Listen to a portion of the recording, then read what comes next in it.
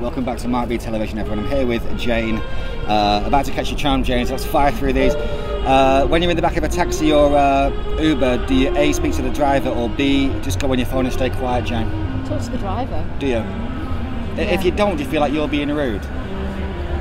No, it depends, because obviously if I'm tired I probably wouldn't speak to him, but Yeah. on the whole I do ask him how his day is. Yeah. If you were a taxi driver, would you, and the person was silent, would you ever strike up a conversation? Probably not. Yeah, I know.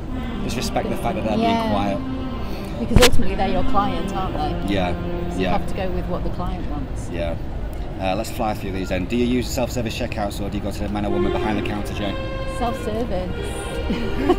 Everyone's saying that. Everyone's saying that. Is that to avoid just unnecessary conversation? It can be, yes. Right. I'm not going to lie. Sometimes I don't feel like just I stick need... that on your bag or something. Okay. Yeah, no, sometimes I'm not in the mood. I think a lot of people will feel that way. Yes. Do you think dreams mean anything, Jane? Yes, I can think they can do. But I don't think they mean what you dream.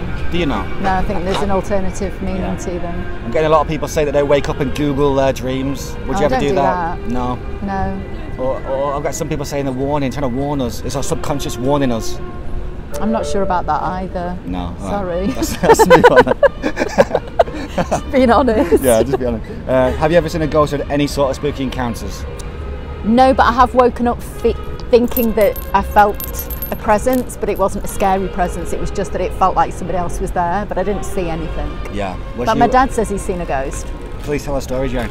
Just when he was younger. Yeah. He used to work in, used to live in a kind of a manor house, because his mum and dad used to work in the garden as a secretary, and he says that he saw a ghost. Did he? I don't know, that's what he says. I wasn't there, so. Is it a story that he tells like around Christmas table, or he just tells people? No, he has told it repeatedly throughout my existence. And when you felt this presence, was you alone at the time? Yes. But yeah, you know, so in your opinion, you wouldn't go as far as say it's a ghost, but you just felt something. I felt a presence, yeah, almost like a guardian angel kind of. Oh, was it? Thing. Or did you connect it to the dream that you had that night? No.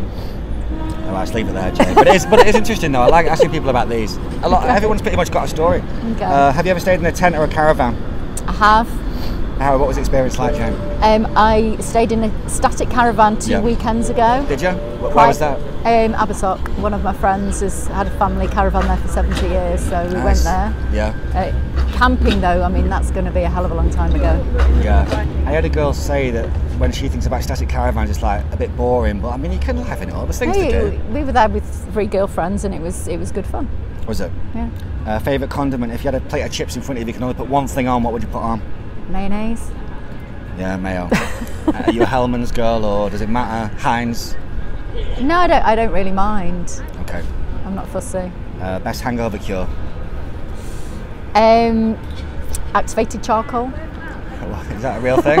Is it? Please tell them. I have no idea. Activated charcoal. Look it up. Look it up. All right. You already were sure. Look it up, guys. Do you ask people to take their shoes off when they come to your house?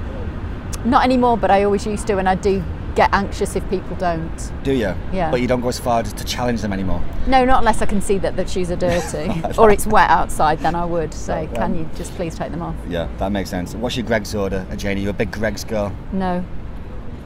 Simple as that? Yeah, I haven't been to Greggs for years. I wouldn't even know what they sell. Really? What do you, when you're out and about, do you tend to stop anywhere, Tesco Express, Pret a Manger, or do you just bring your own stuff? I would probably bring my own stuff. Don't give your money to these big corporations, Jane.